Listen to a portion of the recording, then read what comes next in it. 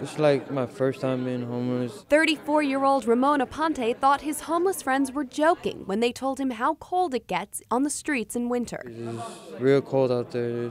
Last night I slept in back of a church that helping me out, and it was cold. I had 2 blankets on me, and it was still cold. And I had this jacket. It was 2 jackets on. It was still cold. Aponte is one of more than 500 homeless people in Union County. Come winter, the struggle he endures daily can turn deadly.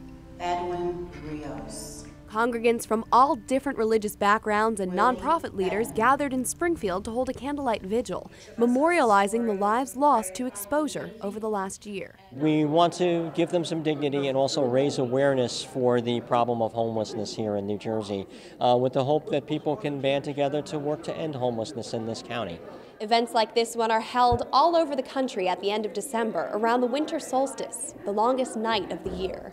You don't see its homeless population until you go and work at one of the food shelters or the food pantries, and then you realize that these people who are hidden all day are out.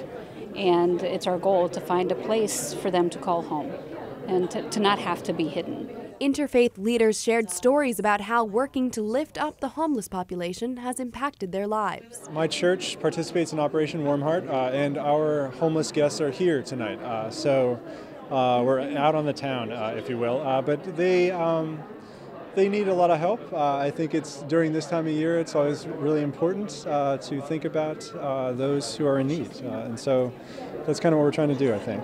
It gives me strength to, like the people in my life now that I was just talking to, and they got me to my feet. The church community is trying to help Aponte stay warm and healthy. He's on his way to a 7-day detox center nearby. Come February, he and his wife are expecting a baby girl. And I think that's my strength. It's my first child, and and I'm just happy about it, and just I can't stop crying about it. In Springfield, Erin Delmore, NJTV News.